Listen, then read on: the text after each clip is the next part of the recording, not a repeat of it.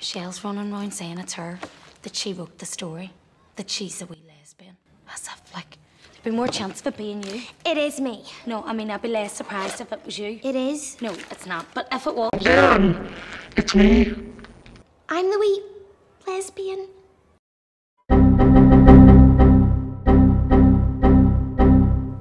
So you are, Claire. I'm not joking. You're a lesbian.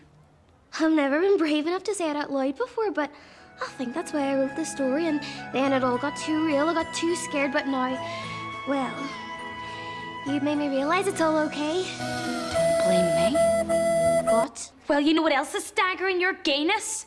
They ask you how you are, you just have to say that you're fine when you're not really fine. I really thought you'd understand.